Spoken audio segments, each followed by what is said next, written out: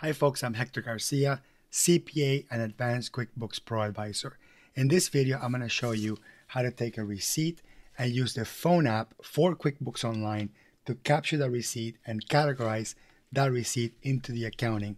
One really important thing to keep in mind is this phone app only works on QuickBooks Online. If you're working with QuickBooks Desktop, there's no companion app. There's an app for the Android, an app for the iPhone, and an app for the iPad or larger format tablets. This is going to be on the iPhone, so it might be slightly different if you don't have an iPhone and you have a different device. Let's go into the app to see what that looks like. I'm going to click on the plus sign on the create button, and then I'm going to click on where it says receipt capture. Then it's going to ask me if I'm on my phone. You'll ask me to authorize the phone to be able to use the camera. So let me do that real quick.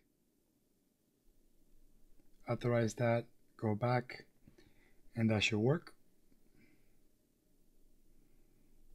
Let's try that again. Go to receipt capture. All right, then I'm going to put my phone over the receipt, let it capture. It will do it by itself. You really don't have to do anything else.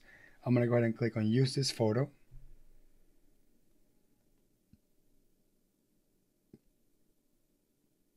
And that's it. Takes a couple of seconds.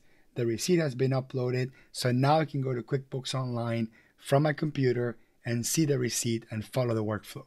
One quick thing, the app has an attachments feature, which is not the same thing as a receipt capture feature. If I click on the three lines on the bottom right and then click on all menus and then scroll all the way down and go to attachments, that's going to be for you to add attachments, which by the way, I could add essentially this receipt as an attachment, but it's a different concept than receipt capture. For example, if I click on add note or attachment and click on the paper clip and click on take photo, I can take a picture of it and then click on use photo, and then it basically attaches a picture. So it's not necessarily the same thing as receipt capture. Receipt capture takes you through an expense categorization workflow. In this case, you're just literally just saving the picture in the attachments folder, and it doesn't affect your accounting in any way. So now let's go into QuickBooks Online to see what that looks like. I'm in QuickBooks Online now, and first I'm going to go to the attachments section just so you can see what attachments looks like, which is not the same thing as receipt capture. People tend to confuse those. So I'm going to click on the gear menu on the top right, and then I'm going to go down to where it says attachments is the fourth option under list. Then you're going to see the image there that is attached. It's not really added to a transaction or created a transaction. At this point, I could simply just download it, delete it, create an expense or an invoice manually from it, but it doesn't really do a categorization workflow or read the contents of the receipt itself.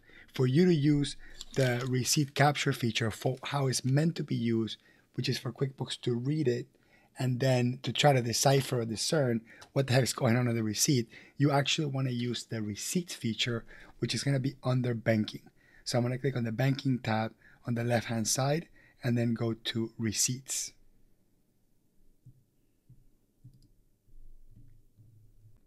Now you will notice in the receipts section, there's one transaction in there. Let me zoom out, make it a little bit easier to read. So there's the receipt right there. So if I hover over it, you get to see the picture of the receipt. Notice that it has a transaction date, 2/19/2020. Let me check the receipt, and that's correct. It actually read it from, I don't know if you're going to be able to see it on the camera. It actually read it from the receipt. It also read Office Depot, figure out Office Depot, figure out the total amount. Where is it? It's right here.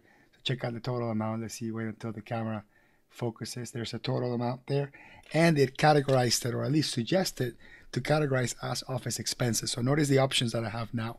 I can click on it and it opens up, it blows up the screen where you can actually start breaking these things down. So notice that it typed Office Depot in the description, but it didn't select Office Depot in my payee, probably because I don't have, I do have Office Depot in my vendor list, but somehow it didn't figure that out. So it was still up to me to select Office Depot or create the vendor if it's not already there.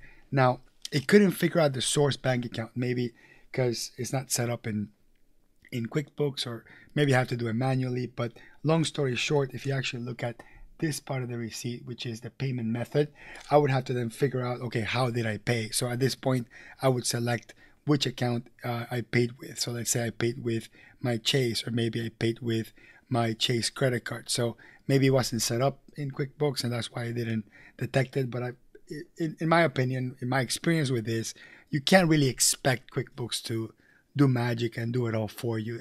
At some point, you're going to have to do a little bit of manual work. However, this is not bad. I mean, it detected the date, it detected the vendor's name, and put it on the description.